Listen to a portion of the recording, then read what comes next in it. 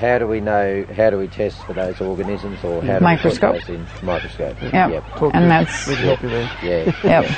And it's we're training a lot of people all over the world to do their own microscope work. These guys can do the microscope work, so you just have to make sure that someone comes out and grabs a sample and that's looked at, so you know what's in there. When do we normally do that? After we've done the composting process, right. And then we can put more in if we require.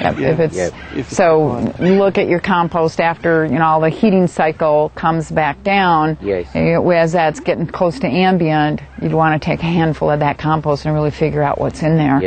And then if you go, okay, we don't have enough protozoa, we'll make a protozoan infusion, or we'll use one of their composts that has really good protozoa levels, and add it in just before you would be putting that out we could in the paddock. actually work on not buying so much in and working on a smaller application rate, but a lot higher quality compost. I'm saying basically. And I think it's well worth your effort to do that approach than to just try to make tons and tons and tons of okay compost. So a lot more bang for your buck if you spend a little bit of time on something making a really quality. Because logistically, as you were saying, to put out that amount is a big job. So that's right.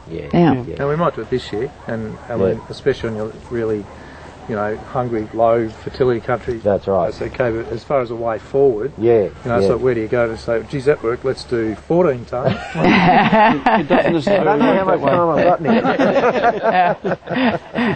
That's the problem. So if you look at the money that's involved in making that extra 3 tonne, and take a portion of that and putting it into increasing the quality of the 3 tonne, I think it'd be a lot cheaper. That's the question I've got. You're actually going to be better off. Going to be better off if you can actually maybe do a bit more testing and maybe buy in something like sawdust or wood chips or whatever is needed to boost those lower. And it probably comes back to Tony to do a better job making the compost.